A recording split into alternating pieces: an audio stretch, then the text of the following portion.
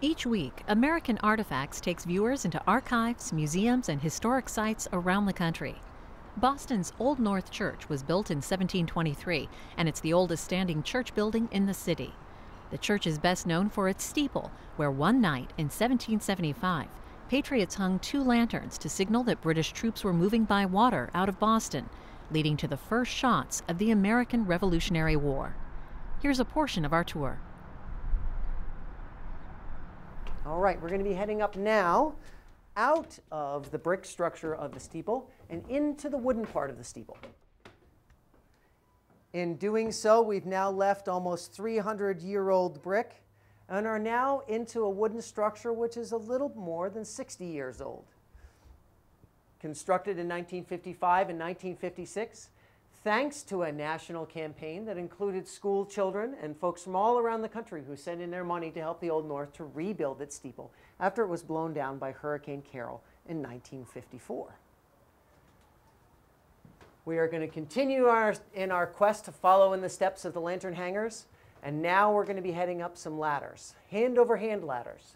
These particular ones are pretty steep. They were designed in the 1950s. And something important for you to know, we really have no idea.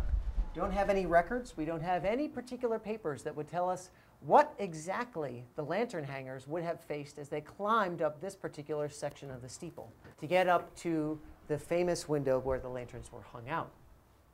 These ladders and their steepness, however, should give you some idea of the challenges that the lantern hangers had to face that night. They had to bring up two lanterns. And those lanterns, of course, were lit with candle, which meant they were going to need to bring flint and steel along with them. And if they hadn't lit them ahead of time, they were going to be lighting them up at the top. And again, they had to do so quickly.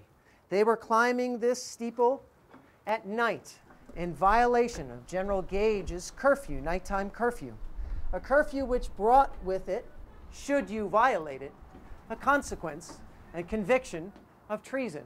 Of course, we all know what the particular sentence was if you were convicted of treason, and that was death. So not only did the lantern hangers have themselves a tricky climb, but they were doing so in a way which actively violated General Gage's curfew.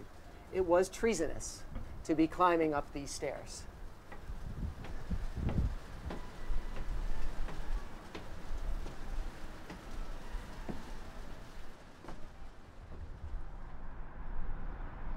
You can watch American Artifacts programs at any time by visiting our website, cspan.org/history.